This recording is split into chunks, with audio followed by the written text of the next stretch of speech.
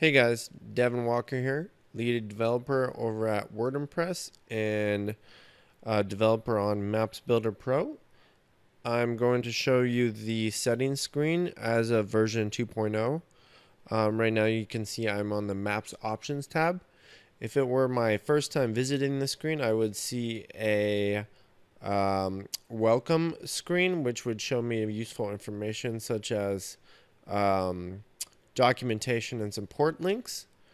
Right now you can see I'm on the default tab as mentioned, and some of the options here are the Google Maps API key, which is not a required option. If you do configure this for yourself, you can track usage and such. It's quite useful for many situations. You can see that I also have the map size, map location. These are global options, and when I create new maps within Maps Builder Pro, the new maps that I create will inherit these global options. These are configurable on a per map basis to keep in mind. Some of the pro features that we have that aren't in the free plugin are signed in maps and the ability to select the map language. So for instance, we have all sorts of languages here. If I wanted my maps to be in Russian, I could set that here. Or I could just use the user default, which is the preferred method for selecting the map language. It's just to use the browser default of the user. Signed in maps are also very useful.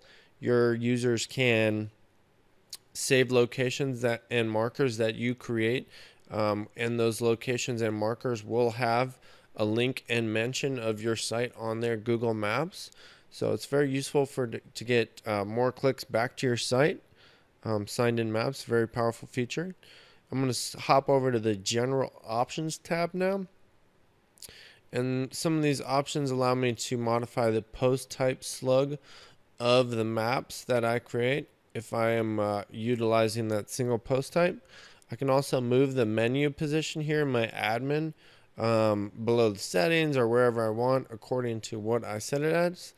And you can find out more information by clicking on these links, as well as specify whether I want an archive or to open the Maps Builder live customizer by default, which is a great option to have enabled. So I'm just click Save Settings, and now you'll see that I have it enabled. The System Info tab is useful for support reasons. If you do need support, we might ask you to download this file and send it to us, or copy and paste this information into a topic on our website, wordimpress.com.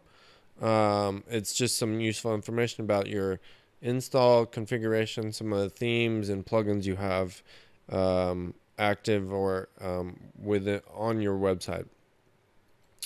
Over at the license tab, you can see that I have my license information here activated, and that way I can receive support and updates.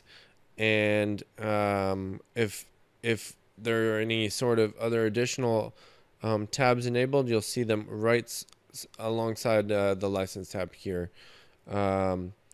Or you might see more options within these tabs in general. So that's a brief overview of the settings as of version 2.0 of Maps Builder Pro. Thank you very much.